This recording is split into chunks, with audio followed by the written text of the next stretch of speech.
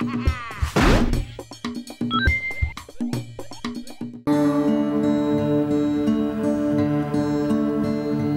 could feel my eyes turning into dust. Me and Rasmus played Gears of War 3, and now it's time to tear the game apart and review it. So, Rasmus, you can start. What do you think about the game? Sucks. No. When Gears of War 2 came out, that was a really major leap over the first game. And Gears of War 3 feels like that same sort of leap. It's really, really good. So, of course, we don't want to spoil too much of the campaign. No. But what's the consistency of the story and how it progresses? The game starts out, I think, a year and a half after Gears of War 2. Marcus and the guys are basically on the run. They're living on a carrier ship sailing around. The war against the locusts have been won, but the lambent locusts have appeared and pretty much taken over the globe and pushed everybody out.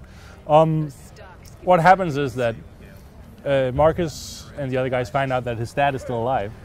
He's been thought dead ever since the beginning of the first game. And with him back, he not only is he back, he's also invented a sort of weapon or device that can kill off the lambent, all of them, and save Sarah forever. So naturally, they set out to bring him back, and that's pretty much the overall story. So it's again the last-ditch effort to save mankind. Yeah. They've done that a couple of times now. Yeah. But this one is the last one for real. Yeah.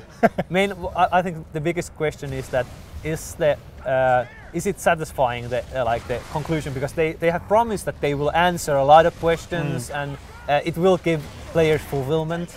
So is that fair to say? It's happened? I guess it is. I mean, the Gears of War has never really been, about a really strong story. Really? Yeah, no. I always considered the narrative to be a bit weak. But yeah, they do round it off and they do finish it off and they pretty much tie up all the loose ends, I guess. Barring a couple, maybe, but those are like sort of unimportant ones. I guess they gotta leave something for the books as well. Right.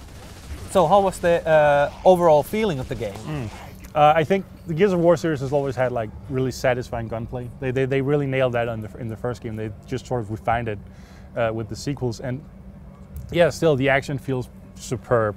It's probably one of the best shooting games on Xbox 360 in my opinion.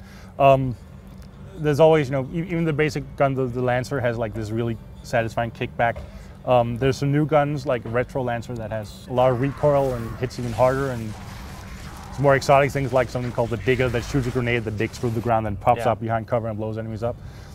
And of course the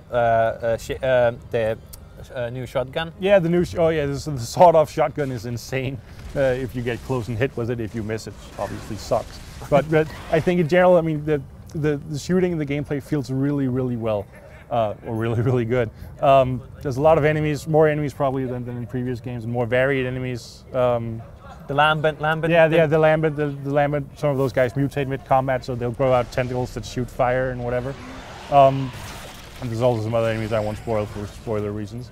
But action-wise, Gears of War feels so good. This is like the best they've done in that series so far, without a doubt. Yeah, it was good in the second part, but I feel it has evolved more subtle ways, and it's even better. Yeah, and also the pacing. I mean, there's not a lot of sort of quiet sections. It did pretty much non-stop shooting, but still, it calms down or mixes up with a vehicle section or whatever.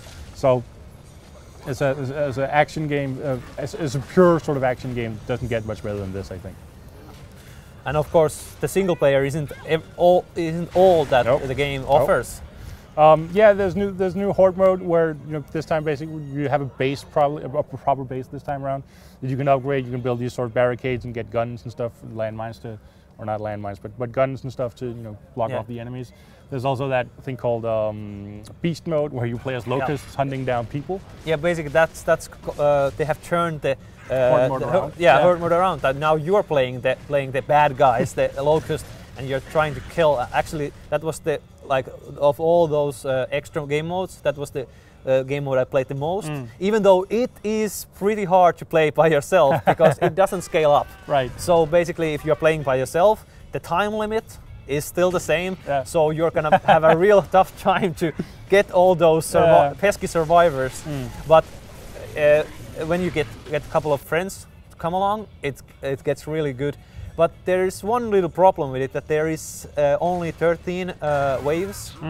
So it's not as in depth as horde mode. So it's very good, and I think that could be a little bit expanded in maybe downloads or something. But it's a very good addition.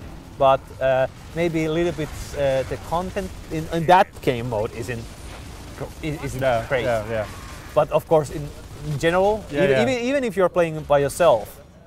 Or in split screen. Major bonus. Yeah, you can play that on online, and of course, well, all the game modes. There are like single player, then the co-op on Horde, and then of course the multiplayer, which of course at this time. It's really different. I mean, it's different from a lot of other Xbox Live shooters, but it sort of has its own little niche, but it works really well. It's a very different sort of online experience, shooting experience, because it's more slower paced. You only have a limited number of respawns, so you know the punishment for dying is really tough. But once you get used to it, it's really good too, and it's a nice sort of variation from what you're used to if you only play like Call of Duty or whatever. There are 10 maps and 3 game modes in multiplayer as of now. Yeah. But so overall score, what do you think? Well, you know, we'll have those at the bottom of the screen. But I think you know, if you have an Xbox 360 and you like action games, there's no reason not to get Gears of War 3. It's really good. Yeah, and it really gives you a different kind of multiplayer and action feeling than the first-person shooters. So it's definitely a nice change of pace to those games, which has been overflowing almost in console markets. But yeah, get Gears of War 3. Definitely.